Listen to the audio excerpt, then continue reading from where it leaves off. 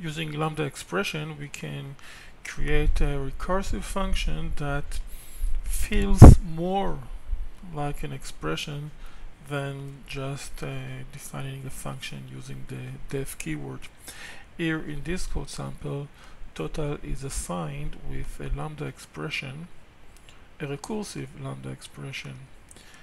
Here, the lambda expression that describes a function is with one parameter, a parameter that should be assigned with a list. So when the function is invoked, numbers is assigned with a reference for a list.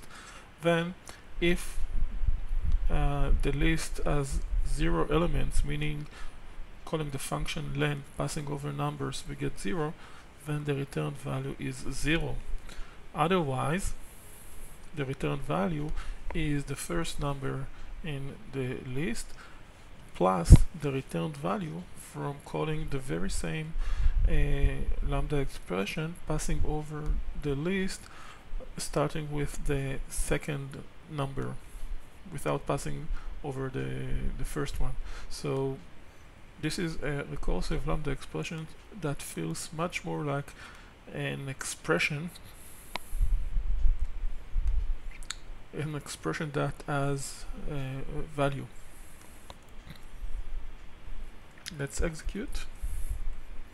Let's try with different numbers.